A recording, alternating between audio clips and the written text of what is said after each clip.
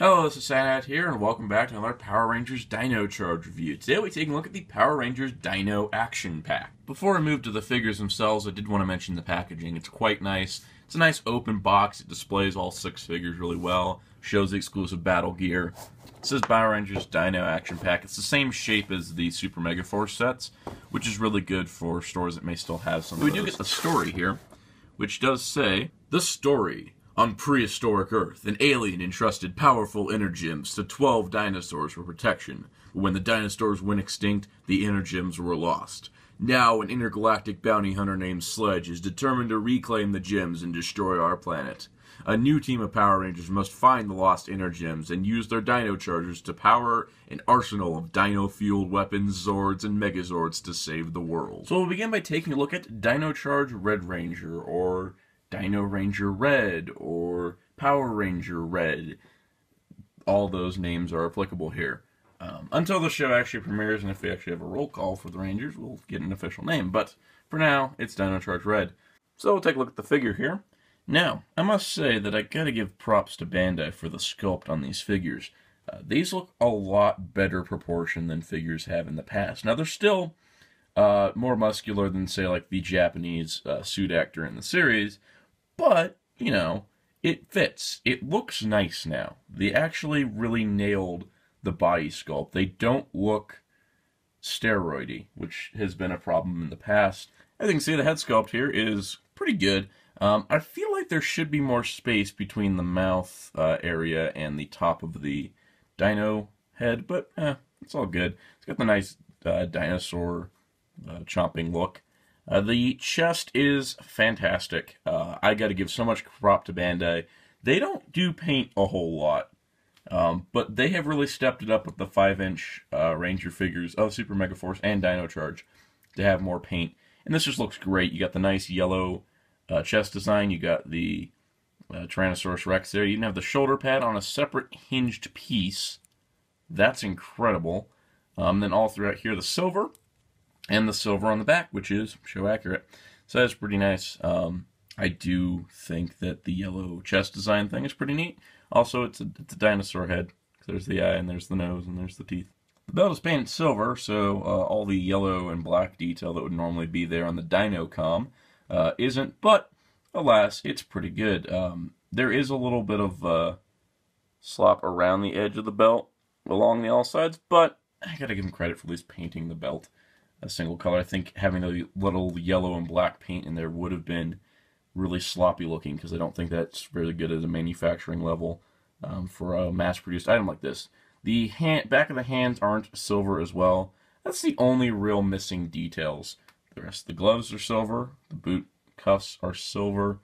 Everything else is really, really well painted. I am super impressed with the figure as a whole. Speaking of super things, let's compare him to last year's Super Mega Force Red.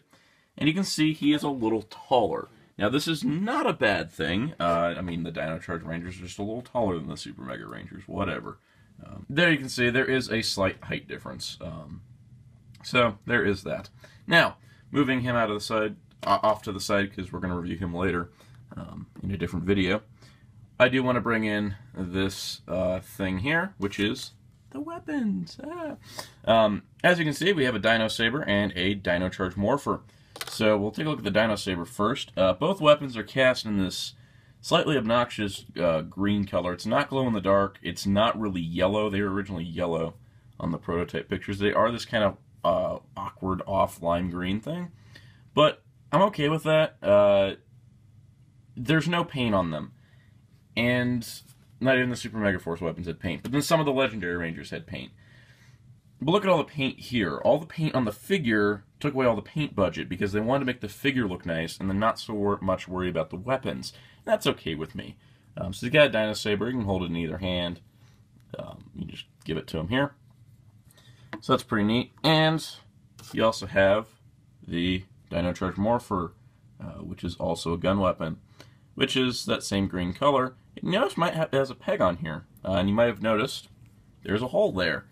This is not something that's in the series, as far as we know, unless like American footage they can suddenly do this.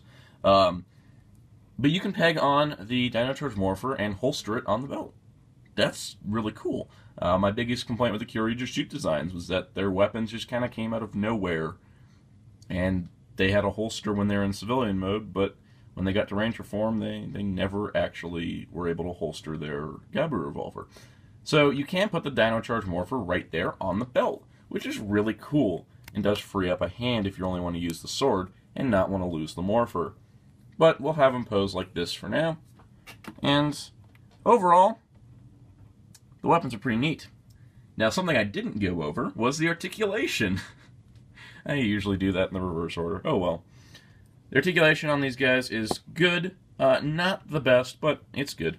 You got a ball joint, not a ball joint, but a 360 neck joint that is blocked by the shoulder pad. You have outward shoulders with this moving out of the way. Thank you, Bandai. This little bit of engineering makes everything better. 360, it's a pin socket, pin disc shoulder actually. So you got an elbow joint here. It's a little loose on this one. You got a wrist joint. That's not a wrist joint. It's a glove joint. You got hips. You got knees, and you got boots. So you can get some wide variety of poses with these guys. Now balancing them is kind of tricky, but I've found that it's easier to balance the Dino Charge Rangers than the Super Mega Force figures. So that's pretty nice. And of course we have to do this pose because I have all three of them. We have to show them all together. The Dinosaur Ranger teams together. And in this perspective, it makes Dino Charge Red look shorter, even though he's taller. But, there you go. If you were somehow able to find a Dino Charge Red Ranger, because there's a whole story behind how I got mine, then you can complete this team pretty easily, since I've seen Mighty Morphin Red a lot of places. And overall, it does look really cool. I just wish I could do this with the 6 Rangers, or with any of the other Rangers, but since there's no legendary figures for Dino Thunder beyond the red, kind of leaves that to a thing we can't do. But overall, Dino Charge Red Ranger is quite awesome. Here we have the Dino Charge Black Ranger, Power Ranger Black, Dino Black Ranger, Dino Ranger Black. There's a lot of names floating around for the Rangers. So what makes them different than Dino Charge Red? First of all, there is a little, you notice here, there is a little paint gut onto the silver from the red there. Minor issue, can't really notice it. That sculpt here is nice. It's probably better than Red's. I feel like all the helmet sculpts for the Rangers are better than Red's. Red's kind of the worst helmet sculpt, but you can see there it looks really nice. It's got the parasaur head to it. I also like how there's no teeth because it is a herbivore. You can see you got the parasaur again. You also got the yellow, the same chest design basically, just implanted on the figure. The silver belt is the same. I like how the arms are always an off color of the main color, so it's gray and he's black, which is pretty cool. And you know, paint on the back of the gloves missing, no detailed paint on the belt, but again, minor things I don't really want to complain about because they're not really. This is a $10 action figure that's 5 inches tall, and that's pretty good considering the way today's market works. So, other than that, his articulation is the same. His accessories are the same. He has a Dino Saber and a Dino Charge Morpher. We're just going to give him the Dino Charge Morpher because, you know, he was the Bullet Brave in Kyoryuger. There'll probably be something similar. Probably favoring to use a gun as opposed to his other sword weapon or his other weapons that don't have figures yet. But as you can see, you can kind of get them posed. The lack of ankle joints in these figures does create some posing restrictions. I will say that, but overall it's not bad. You can kind of balance them like that, and it looks pretty neat. So let's move on to Dino Charge Blue. So here we have Dino Charge Blue. Another great figure. As you can see the head here, he's got the Stegosaurus, he's got the spines. Again, no teeth because it is an herbivore. The Stegosaurus design on the chest, well done. And I must say that I am super impressed with the sculpt still. I like the darker blue here with the lighter blue on the main body. The figure looks really nice. Again, he has the same accessories, so he has a gun and a sword. Let's just give him the sword. Why not?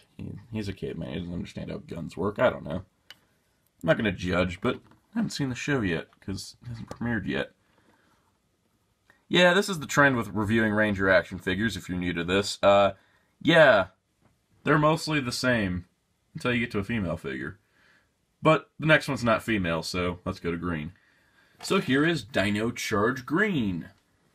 Head sculpt is fantastic. It's a Velociraptor, so it can have teeth. I love the way the helmet looks on this. I've always liked this helmet design. As you can see, the raptor symbol there. Nice painted chest. No paint defects on this guy at all, and that's wonderful. Silver on the back. The boots. The green is kind of slightly off from the show color, but yeah, it's not really too much of an issue. And then the arms are green, so that's pretty neat.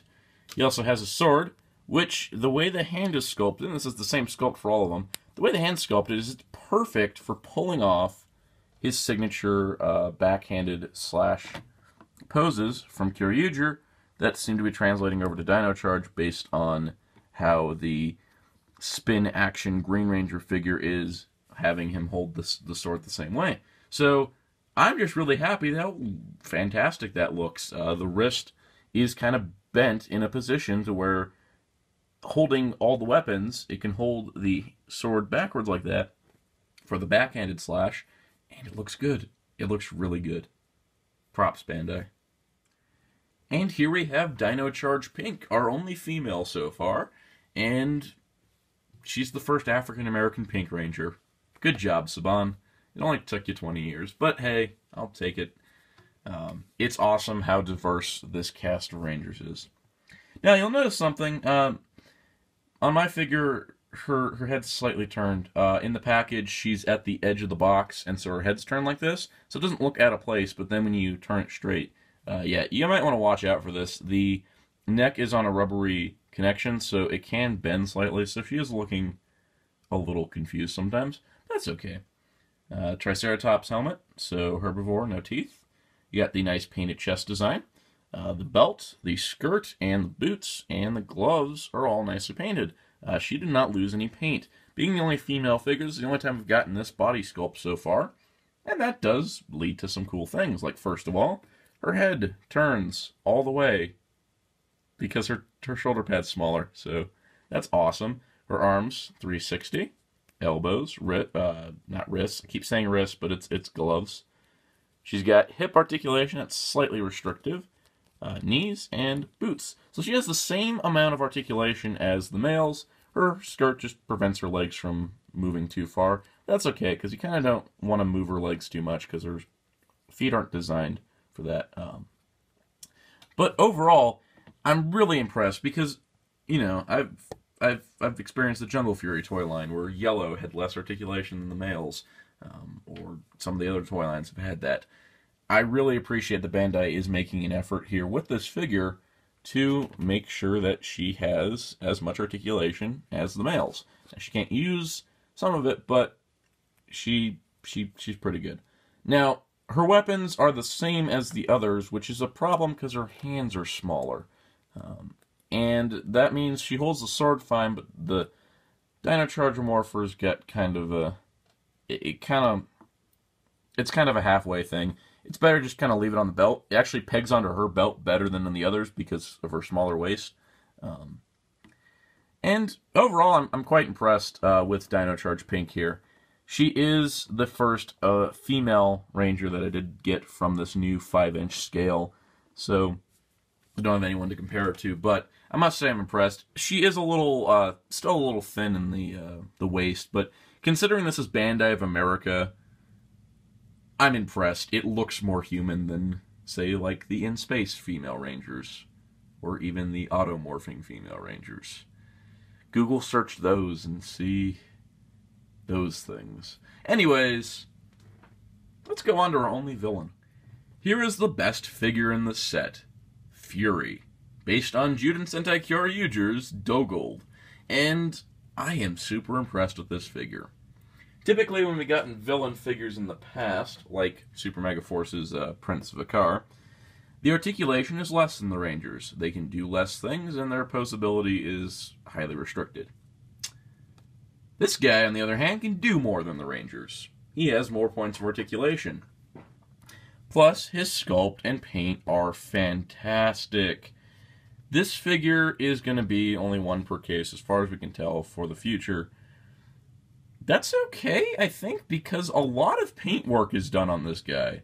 Most of it is red, this red and gold plastic, not gold plastic, syndrome plastic, hopefully. But all this painted chest detail all throughout this piece here, all the extra new molded pieces that can't be reused for anything, it's awesome. I really like the sculpt on the guy. With the articulations, the neck does swivel 360. Articulation, though, shoulders are on the pin discs, so they do move. They do go only about that far, but as you can see, you can raise both his arms, and there's no clanging with the head. Even if you turn it, you're still okay. You have 360 shoulders. You have elbows. You have a you don't have a wrist swivel here, unfortunately. So it kind of leaves with the claws. Will always be this way, but you do have this swivel here. No waist joint as per usual, but his hips move out. They move forward. The skirt is cut so he can move his legs. He's got a knee. He's got upper thigh swivel. That's below the knee thigh swivel. It's kind of weird with Bandai figures. But the most astounding thing, and it's something I've not seen in a Power Ranger figure ever, ball-jointed ankles. I'm not kidding. This isn't just like a forward and back joint like we had on the Jungle Fury figures. This is a full-on ball joint. These are fantastic. This means you can plop him down and he's set. You don't have to worry about, oh no, is he going to fall over because half his foot? No, because it sets into place like that. You can have his ankles pointing out in opposite directions and plop him down and he's fine. Ball-jointed ankles is a thing that Power Rangers figures need. With the way the figures are proportioned, by the way, it comes with a wicked cool sword. By the way that Power Rangers figures are proportioned, they do need extra balance. This guy in particular having a lot in the top and kind of not so much in the legs. Having ball-jointed ankles is fantastic. If you're not going to even pick up any of the Rangers, get Fury. He's just great. The final piece of the set is the exclusive battle gear. This is the Dino Spike weapon. I'm taking that name off the fact that the number 13 Dino Charger is the Dino Spike Charger. That's the one used for this weapon. This is a combination of pink, green, blue, black, and reds individual weapons that require a special power-up. And those will be getting separate figures later on in the line. So we won't see the individual versions of these weapons for a while. But this is a one solid piece. This is a solid piece. I mean, that's not coming apart. The weapons don't separate. It is one solid piece with a nice long handle of the Dino Spiker, or the Kentaro Spiker if you're from Kyoryuger. It's got a nice little drill tip at the end. You can see the silver tip is painted. The rest of it's mostly black, but I do like how they paint each individual dino head. This is the exclusive piece. This is the reason you get the set if you're a collector. If you're a kid, you probably don't care about this as much, but this is one of the main selling points of the set. If you spend all your money at ToysRUs, get the set, as opposed to buying the figures individually like Target, you get this, and this is a nice little bonus piece. It's very similar to the one that the Super Mega Cannon coming with the Legendary Action Pack from last fall. But it's just a single piece, and this does lead you to being able to pull off certain poses. And you can pull off this relatively close final attack pose that I can't really pull off because lack of ankle joints. Overall, the Power Rangers Dino Action Pack, and therefore the first wave of figures, is fantastic. I am super happy. It feels like Super Mega Force was the step in the right direction with the way the figures were sculpted, and Dino Charge was finishing that steps, making really great Power Rangers figures. Not to mention Fury is just awesome. Overall, I'd recommend all 6 figures, whether you get them individually or in the pack with the Dino Spiker. It's up to you, but I highly recommend all of them. There's not a single bad figure in this set, and that's really great. And I really look forward to where this line's going to go. I'm super excited for Dino Charge, so you can expect more Dino Charge reviews. In fact, you can probably expect the Dino Charge Morpher soon, since I got one of those. And you can expect another video coming down the pipeline that will be featuring all these Super Megaforce Legendary Ranger figures in one giant review. I want to do a retrospective of how they pulled that line off. And also check out HeroTaku.com for all your Power Rangers toy news and more. And Tungsten Sound saying goodbye.